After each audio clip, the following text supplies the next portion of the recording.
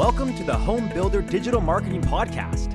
Over 90% of today's home buyers start their buyer journey online. Here we talk with not only industry experts, but also your fellow home builder marketers to learn how you can succeed in our incredibly competitive digital world.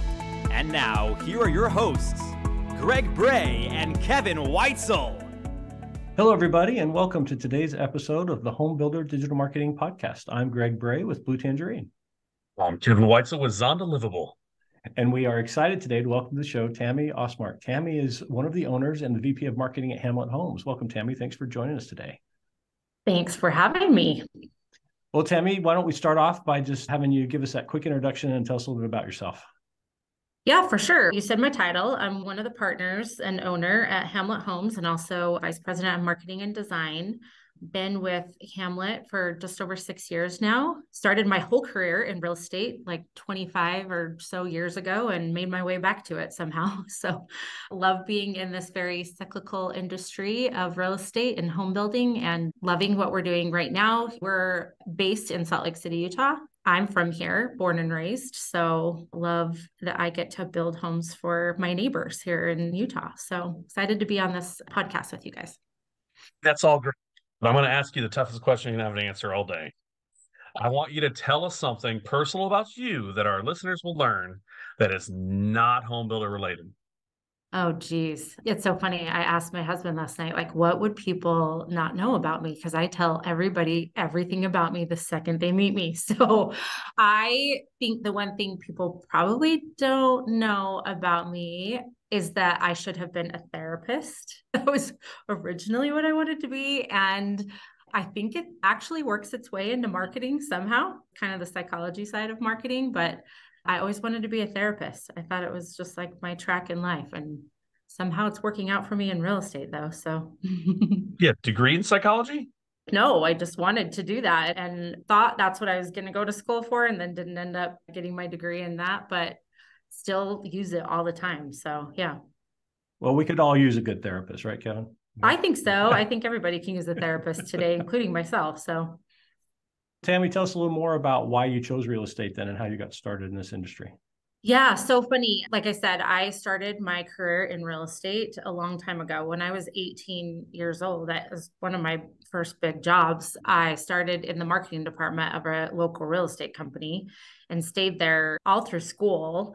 It was kind of just, it felt at home with so many different personalities in the real estate industry. And that was more commercial and resale real estate, not home building necessarily, and kind of stuck with that in a couple of my next jobs.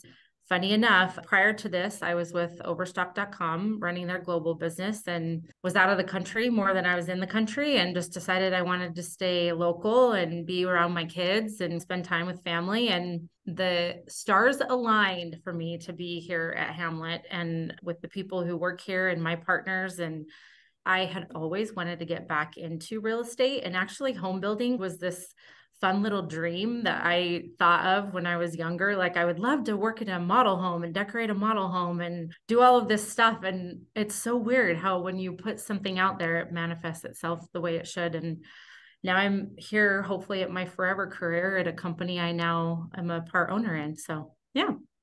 So you want to work in a model home. I just want to live in one. Where it's always perpetually clean and properly stayed. Pillows all have a karate chop. That's right. It's so true. It's always clean and pristine. It looks like nobody's ever been in there. Clearly, nobody lived in a model home with kids. So, yeah. Well, Tami, tell us a little more about Hamlet Homes, where you guys build, the type of buyer that you're trying to serve, and some of the background there. Yeah, for sure. I could sell this company all day long. So Hamlet Homes is a local builder here in Utah. We actually recently expanded into Idaho. So we're now in Idaho Falls. The company was started in 95, so about 28 years old now. We are a production builder who sometimes likes to vary outside of that and let our home buyers customize or personalize their homes a little bit. But the majority of our homes are production built homes.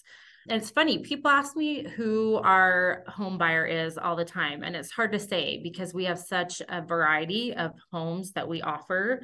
We're selling anywhere from townhomes, in Salt Lake City all the way up to single family homes that are in kind of the vacation areas of Park City for 2.5 million. So our home buyers, I like to say to people, are families in Utah, whether they live in the home or they rent the home as a vacation home, that just want to enjoy the outdoors of Utah. So we try to make sure our communities and the homes that we're building are in areas that people can enjoy all seasons of Utah, and that their homes offer them a lifestyle that they're looking for. So a lot of them have HOAs where we're maintaining the grounds and doing their landscaping and things like that. So they don't have to worry about it, and they can go drive to Zion's a couple hours away and enjoy the weekend and not have to worry about yard work on the weekends and stuff like that. So we're really focused on making sure that Utah's families can enjoy Utah with our homes. Tami, you are kind of a little bit different compared to some of the other guests we talked to in that you have this ownership stake with the company. How does that influence your ability to get the marketing budgets that you want and need? Yeah. So it's interesting. I just had a conversation with a colleague at a different home builder last week about this exact same thing, because they asked me that same question. You definitely think about things different when you become an owner. I've been in marketing my entire career and have had to fight for marketing budgets all the time. My budgets have also been some of the first that are cut when times are hard, right? So it's definitely different looking at it from an ownership perspective, because in my area, I'm always the one that is spending the company's money, a lot of it, especially because so many different areas fall underneath marketing, especially within my company, not all home builders, but under marketing, I have design as well, the model homes, decorating them, all of that falls under my budgets. And so it is very different when you look at it from an ownership perspective, in that I'm always looking at the bottom line from an ownership perspective, and marketers don't always look at the bottom line. Although we do think we contribute heavily to the bottom line. So yeah, I think you definitely have a different perspective on it, but I'm still fighting as a marketer every day with my partners to make sure that budget is healthy. A question on that topic, actually, because this is an interesting point. Because you manage so many different silos, are they truly siloed, or is it just one big budget and it gets evenly decimated and plopped up per project? Or do you say that digital is only X number of dollars, print is only that much, signage is only this much? I am given or allocated a specific amount for all of those categories together, and then I'm determining, which category it goes in. It does all live under the same budget, although, model home furniture obviously is amortized over years. So that's when you look at it a little bit different. But once I get my budget, I've allocated it out. Digital marketing is a specific amount of money, and design is a specific amount of money, and billboard, TV, radio, whatever we do, collateral, print, stuff like that is a separate budget, but it all rolls up under what we consider a marketing budget. Depending on that marketing budget, have you ever considered just scrapping it all, hiring a guy with bodacious sideburns to stand out on the curb with a megaphone? Well, hell yeah. Let's do it. Yeah, there's been times when we've done that, actually, which is so funny because not too long ago, 2017, 18, 19, they were good years, but they were like the best years. And I remember getting myself and two of the other partners and our kids on street corners flipping Hamlet signs. So we've done that. Not with a megaphone, but with a sign. You'll do whatever you got to do when you're a marketing director. She's about to be flooded with resumes by all 5 of the guys with bodacious sideburns. I know. Yeah, bring your megaphone. I just started at Zonda, so I can't quit just to be a Carney holler guy, Well, but Tami, that's the other thing that ownership gives you the perspective. It's like, yeah, I'll go stand on the street corner. Oh, yeah. Oh, yeah. We do owner cleanup days of our communities right now. There's 7 of us partners. Literally, we'll take a day like every month, and the 7 of us go out and we're in our grubbies and we're cleaning up trash in our communities. I just think you also have to set that precedence for the rest of the company that we're not going to ask you to do anything that we wouldn't do. And that kind of helps them to see like, hey, our owners are out here doing this. We got to step up our game too. So yeah, definitely. One more kind of dive into the whole ownership view of marketing. What tips would you have for the marketers who are trying to get those budgets, who are approaching ownership, as far as what things resonate with an owner when you're asking for some of that budget or trying to make a pitch on why we should try something new or do something different? 100% analytics, anything that can prove your case. I am an analytics girl. Everything I do is based on the numbers. I mean, intuition, of course, because of years of experience plays a role in that, but constantly I am proving my case to how and why dollars should be allocated to marketing or even a specific area of marketing. That's what this podcast is about, is digital marketing. And that has become the way to do it. Like I told you before, I came from the local, media here where I was completely focused on radio and TV and billboards for years, which are so unmeasurable. There's no analytics to that. It's just like, yeah, I think 25,000 people saw my billboard, maybe. Digital's the way to go. And the fact that we can analyze it and there's metrics behind it, you can see what you're getting from it. That's huge. And so I would just say, make sure you've got your numbers to be able to prove your case, because you can do that. And it is a really good case. The majority of your lead gen is coming from that digital marketing and you can prove it. So I use that every day. How has your focus on digital evolved over the last few years that you've been with the company? Has it been the same, or have you been moving more and more into digital? Tell us a little more about that journey. Yeah, I mean, I still came into this business, to Hamlet specifically, using some older traditional methods as well. We were still doing a little bit of TV advertising. We were still doing billboards. Funny enough, billboards are even starting to go more digital with some analytics behind them. So that's still a little bit in the realm of what we're doing today because I can measure it, but definitely has evolved 180 degrees. Two of the reasons because of that is I've been lucky enough to have what I consider my Google charm. I've had a friend that works at Google that has kind of helped me, and she's stayed my rep at Google since 2010. So she's been there for a really long time, and she's been what I call my lucky charm, because there's a lot of times that something new might be coming out, or some new tactic I need to take, or something they're about to launch that I should take advantage of. She'll kind of give me heads up on it so that I can test it out. I think that the path that we've taken with digital marketing has been hugely successful because we've allowed ourselves to take risks in areas that I wouldn't say that not other home builders are doing, but just that I haven't maybe done before. And so it took me a minute to become comfortable with it or understand it and get used to it and see the measurable results from it. Geo-targeting alone was like huge for marketers, specifically in real estate and home building and in resale, but for home builders in general, just because I could go out and say, I'm going to target people who are walking into the model homes of my competitors or resales that are around my model home that they're looking at in that specific area. And now I'm targeting them with specific ads that have to do with them and their lifestyles and what they're looking for. So that alone changed, I think, the landscape of how marketers marketed to their customers in new home building. And if they're not doing it, they should be. So yeah, I think it's changed dramatically, and it's changing every day. AI and everything's going to change really quickly, and we need to stay on top of that.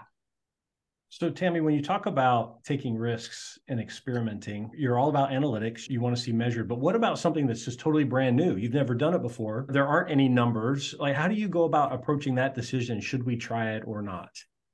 Yeah, I am a risk taker. I always have been. I'm probably like batting, let's say 600, batting 600 on this one, which I think is pretty dang good. The majority of the risks that I've taken have either worked significantly and I'm still using them, or they didn't, but they made me think about something different. And so I would try the next thing a little bit different. So I learned a lesson from it, or I'm using it. So I feel like you need to be a risk taker in that digital world and what you're doing, because nobody is an expert in this digital marketing, and nobody ever really will be, because it evolves so quickly. I've been in marketing my whole career, but I'm not an expert in marketing because the landscape's changed so much. So I take risks. I make sure that I'm trying different things. I move my money around often. If it's working, I'll keep it there.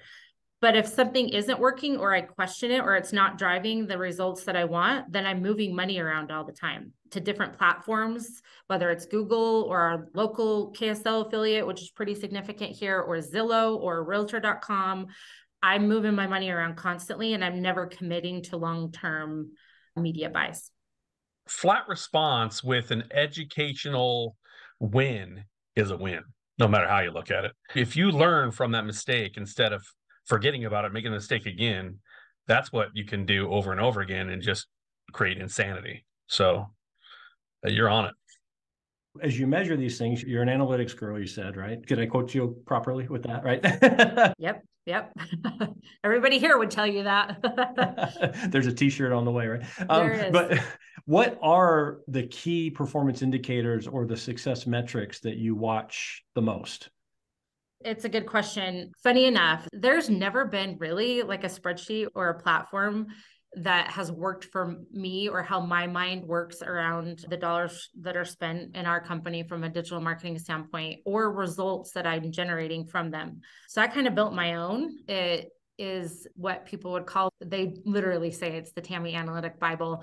It's a spreadsheet that literally compiles data from every place that I am placing our digital media buys with right now. It's telling me all of the time, where am I generating leads from? What platforms are people coming in from? At any given time, I've got, I think right now I have 380 Google ads, different types of display ads out there right now that focus on different people's habits. If somebody's been looking at baby stuff online and also stepped into our model home or our competitor's model home, I now know they're buying a house because they're going to have a new baby or something similar to that. And now these ads are being delivered up to them that have to do with maybe a nursery photo. So it's not even in their face, like, you're having a baby, come by our house. It might just be a picture of a nursery that is resonating with them or something like that.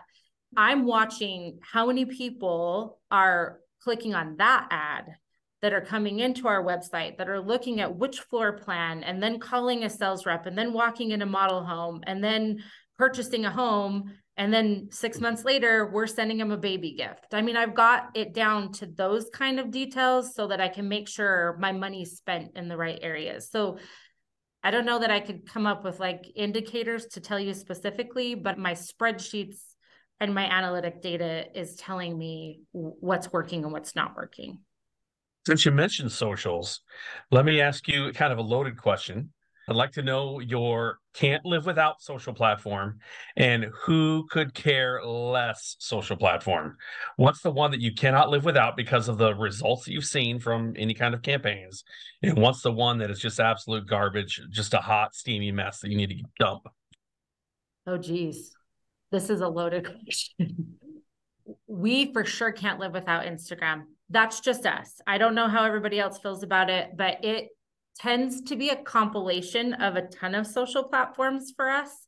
We use TikTok, we use Pinterest, we use Facebook, we use Instagram, we use Twitter, we use LinkedIn, but all of them come together and somehow we use Instagram for almost every single one of them. When we're recording a video for TikTok, that TikTok video is being posted on a reel on Instagram, and then we're advertising around that. So Instagram is where all of our traffic, we think our brand awareness lives there, and where most of our communication with the right home buyer lives. As far as the one that I could live without, this is going to be should I answer it from a personal standpoint or from a business standpoint?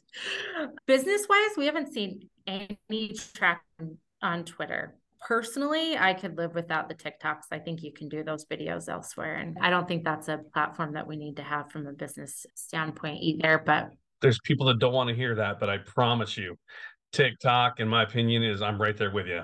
Yeah, that's one that I just feel like you can do everything on there on a different platform, and it's not really needed. So I think depends on your demographic. I mean, our demographic, we do have a little bit more of the, I wouldn't say wealthier, but the higher income buyers right now with our mix of what product and communities we have available. And they're not on TikTok, but they are on Instagram, flipping through those reels every night. And they're seeing the videos that we are creating on TikTok, but they're on Instagram. And that's where they're seeing them. So it's really critical for us to be on Instagram. So Tami, I would just want to, first of all, tell you how impressed I am with the whole connection of your ads and your targeting that you just described, as far as tracking folks and trying to figure out, oh, they're potentially having a new baby coming, so we're going to show them the right type of engagement photo they'll connect with.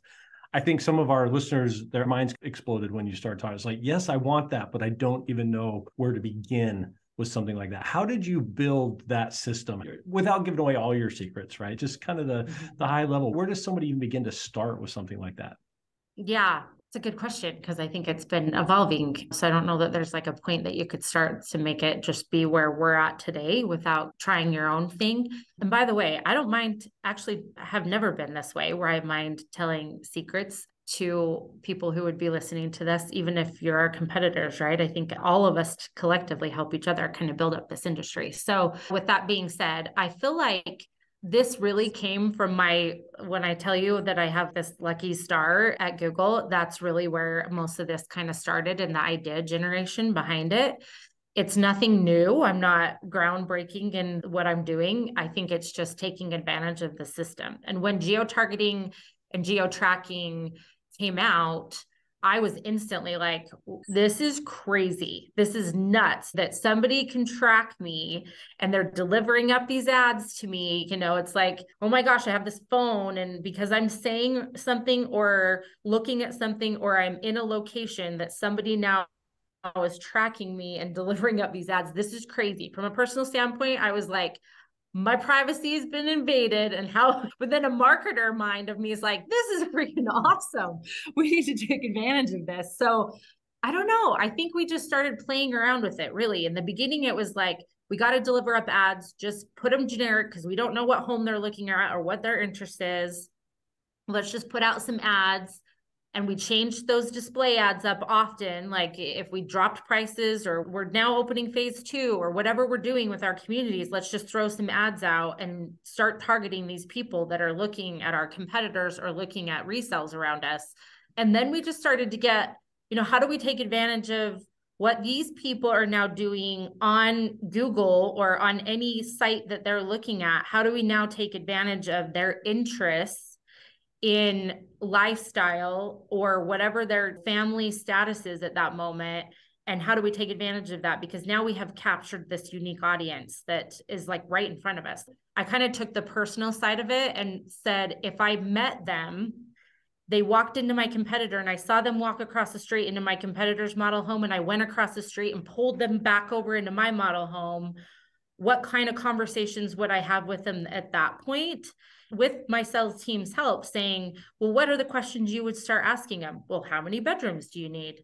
And all of a sudden you look at them and they've got a belly on them. So clearly they're having a baby or whatever those things are. Well, if we didn't get to do that personally and we had to do that digitally, how do we figure that out? Well, let's go find out what other sites they're looking at. What are their interests? Now let's deliver up ads that have to do with what their interests are instead of just a generic ad that we're throwing out there hoping we're casting this net. That kind of started to evolve into what we're doing now, which is very targeted advertising. It's funny, the other day we actually tried this new campaign because I love shoes. It's just like a thing I love. And so I know I'm always looking like Nordstrom's half yearly sale or all these things to try and find shoes. And I know that on my phone, I'm now getting ads delivered for Nordstrom shoes constantly, right? Like we all are. So I'm like, hey, why don't we just for fun put some ads together on our closets? We partnered with a new company that in our closets, you can design a whole like amazing shoe rack if you wanted it. So I took a picture of a closet of ours that has this cool shoe rack in it, put some shoes in it, took a picture, and then used that picture. And now I'm like, go in and find all the people who are like me that are looking at shoes, have a shoe fetish, and go deliver up ads that have a picture of a really cool closet that they can put all the shoes they're buying in. It's actually been doing pretty good and as far as performing goes. So I'm just throwing things out there because I think about myself, or I'll even just do a little focus group around the office. Hey, what'd you do this weekend? Oh, you went down to St. George or whatever. Just anything. We're just kind of trying out everything and going into Google and making an ad. It doesn't take that long to just take a picture of some part of the home, because a home is full of every interest you can imagine. Take a picture of it, put it on an ad, and go target an audience for that ad and see what it does. Man, that's a lot, but I love that you mentioned, what if I went across the street and pulled somebody out of a competitor's model home? So there's a kid, I'm not going to mention his last name, but his name was Andrew. And when I was in the motorcycle and car world, he would literally troll. And he was one of those, I know every spec about every car there is. You know, he knows the horsepower and the torque and the carrying capacity and all the different things you can do with this car, all the retails and stuff as well. Instead of being in the bullpen with all the other knuckleheads that are all just chain smokers waiting for the next person to walk in the lot, he would basically troll the edge of the lot next to the competitor. And he would literally go, hey, I see you got a couple kids. These cars here, this particular version has a larger back seat, yada, more trunk space. So if you're going to have more kids, this might be the way to go. But just come see me. My name's Andrew. He was crushing his competition because people would come in and they would be, I need to speak with Andrew, crushing them. It was nuts. Now, he did get in trouble for it later because the manager of that lot did complain about it to the manager of the lot we were on. But just the point being that sometimes you really can just grab somebody and say, hey, here's what they're doing wrong. Here's what we're doing right. And here's how it matches your particular situation. So I get it. Yep. Well, Tami, I love how you're taking advantage of the technology, though, and finding ways to experiment and try different things and just look at what connects with people. I also love the way that you can turn in this expense report for photo shoot props and get your whole shoe paid for by the company. So that's great too. Oh, right? Sorry. Is that what? Oh, sorry. I didn't mean to get that. So, I love that so much. That's exactly right. Yeah, let's do things. Let's do photo shoots that I like to do, right? So it gets. That's exactly it. So funny. Oh, I know. Tami, we want to be respectful of your time, but just a few more questions for you. What are some tips for those marketers out there that as they're trying to just get their marketing moving in today's environment? Because we have to market again. We had a few years where we got away with being a little slack, and for sure. Now we've got to market again. How would you kind of suggest that they juice up and get their digital marketing performing? I also teach a class at a local school here. I mean, it's not on digital marketing, it's on communications. But when you have a teacher that is in digital marketing, you're going to get questions like that. These up and coming, they know so much more than I know because they've grown up in the digital age. It wasn't that hard for them to adapt to it as it was the older of us. But I am always telling everybody that I talk to that's up and coming, my team, anything like that, is look for what's coming always, because there's always something new to try. I mentioned AI earlier, right? I've been using ChatGPT to write content for me lately. If it's there, use it. And we need to be ready for whatever's coming with that, because there are so many new digital technologies and opportunities. I like to think they're opportunities coming our way. But I'm such a trial and error person. I'm never going to be like, oh, that's going to be a ways out before I need to start using it or whatever. I want to be the first to try it because there's nothing to lose there. If it doesn't work, it doesn't work. That's what's so cool, I think, about digital marketing is if you did TV or radio or billboard or the older traditional models, you were spending a ton of money to produce a spot, a radio spot, a TV spot, or a print billboard. And then it took another couple weeks to get it up and running. And then you had to wait a couple weeks to see, are we getting any increase in any of our, sales or leads from this? Digital marketing is quick. It's dynamic. You can change it tomorrow if it's not working. You can see if it's not working in real time. So there's no reason to not try things because you can change it. You don't want to become complacent and not be utilizing every new technology that comes out. Yeah. So my advice would just be trial and error is going to be what works for your company. I mean, I have a girlfriend who's a marketing director of my competitor right down the street. Her and I talk often. We're both similar personalities in that we're like, hey, I don't know if you've tried this, but I have, and it didn't work. And she'd be like, well, it worked for me. Everybody's different. Depends on what your demographic is, depends on what message you're trying to get out there, what audience you're talking to, whatever it looks like. I think try all of them. You're going to find out really quickly what doesn't work. That's what's cool about digital marketing. Have you ever recommended to her any bad advice? Like, did you ever say, Susie, you need to use the wacky inflatable flailing tomb Aardman? Have you ever told her that? Well, we do that, but then we're kind of joking because we feel guilty. But no, I may not have said all of my secrets, but we do share. And there's quite a few of us in this market that talk to each other often and don't mind kind of sharing. I won't get off on the tangent of females in this industry, but we have a local group, Professional Women in Building, PWB, which is an amazing asset for people, especially women in construction, to have access to. And there's quite a bit of us from competitors within that group and that organization. And it's just the same as what business is, right? If one of us is successful, most of us are successful, because if somebody doesn't want your product, they're going to want somebody else's. It's bound to happen. And so we're pretty open with each other on what does and doesn't work. And I'm sure that we're all hiding a little bit of our secrets and stuff like that. But I've never been opposed to making sure people know, hey, try this. And that's the PWB that built the house that she built, right? That's exactly who it is. Yeah. Yep. Yeah. Lots of rock stars in that little quadrant of the globe. Lots of rock stars. I know. Utah is definitely like a place where PWB kind of made its stamp on the country. That's for sure. Yeah. Well, and I think too, Tami, at the end of the day, we can all remember that our biggest competitor in this market are used homes, not the builder down the street. When you look at market share and total sales and all of those types of things that are going on, new homes is a small piece of that pie. So we can all go take some pie from those used homes down the street. So that's exactly right. Well, Tami, we really appreciate you sharing with us today. This has been great. You've been very generous with your time and your advice. If someone wants to connect with you and get in touch, what's the best way for them to reach out? Yeah, you can email me. I like to give out my personal email, not just my work one. It's on my LinkedIn too. If you want to catch me, I'm on LinkedIn, Tami Ostmark. You can reach me at tamiostmark@gmail.com or toastmark@hamlethomes.com. Either way. I love connecting. I love relationships. So even if we're not in the same line or just to kind of chat, reach out. Thanks so much. And thank you everybody for listening today to the Home Builder Digital Marketing Podcast. I'm Greg Bray with Blue Tangerine. And I'm Kevin Weitz with Zonda Livable. Thank you.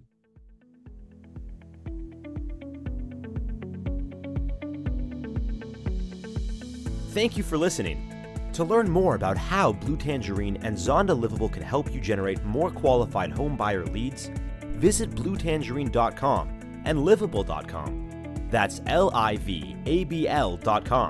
If you've enjoyed our show today, please tell a friend, leave us a review, and subscribe on your favorite podcast platform. Be sure to join us again on the Home Builder Digital Marketing Podcast.